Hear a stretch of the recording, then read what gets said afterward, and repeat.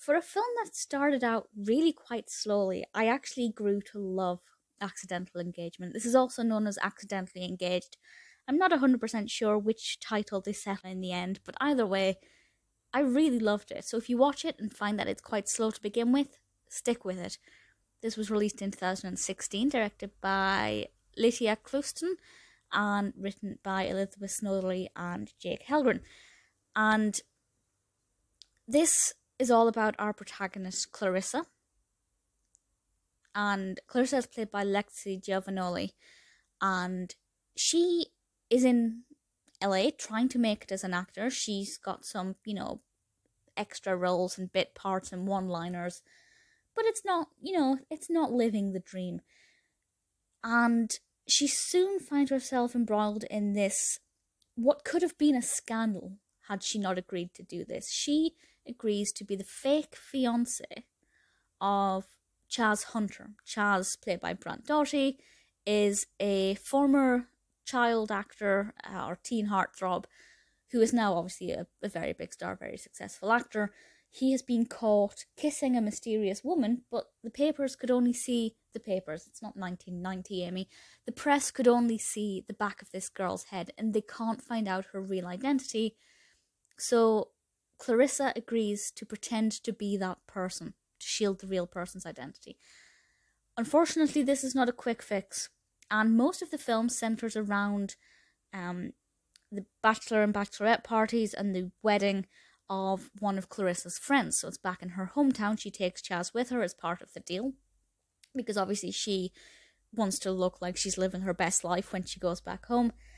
And the entire film is, first of all, wondering whether or not their secret will let slip, or if they'll get away with this, and obviously if there's going to be any romance in it for Clarissa or for Chaz. I will say it's very predictable for the most part, and I will explain that in a second.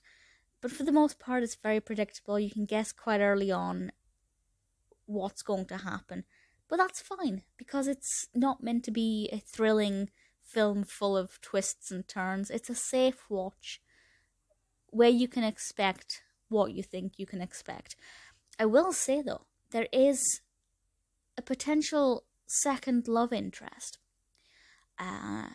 played by, I can't say it, Graham, but the American pronunciation Graham, which I never understand. As a Brit, it's Graham and always will be. But there's another potential love interest, and I didn't know what path that would take. And I was really pleasantly surprised with how they handled that, because it wasn't as predictable as I thought. So that aspect I really enjoyed, and I think they did a really good job of not being 100% predictable, just to keep us on our toes, just enough to keep things exciting. I think the mix of locations and the settings were really good to keep things a little bit fresh. Everything's not just set in the same place. Clarissa as a character I really liked. I completely understand what she did, or why she did what she did. Chaz took me a little bit of time to warm to, but once I did, I liked him quite a lot. I can't complain about this film. Yes, it started off quite slowly. I will definitely admit that. I did think that some of the acting wasn't that great to begin with. But I don't know if that's just because I was in a bit of a bad mood because it was going so slowly and I was just thinking really negatively about the film. But once the narrative picked up, I could see no flaws.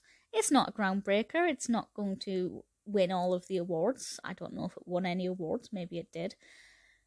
But I certainly enjoyed it. It's warm, it's fuzzy, it's easy to watch. It will keep you on your toes a little bit, just enough to keep you interested.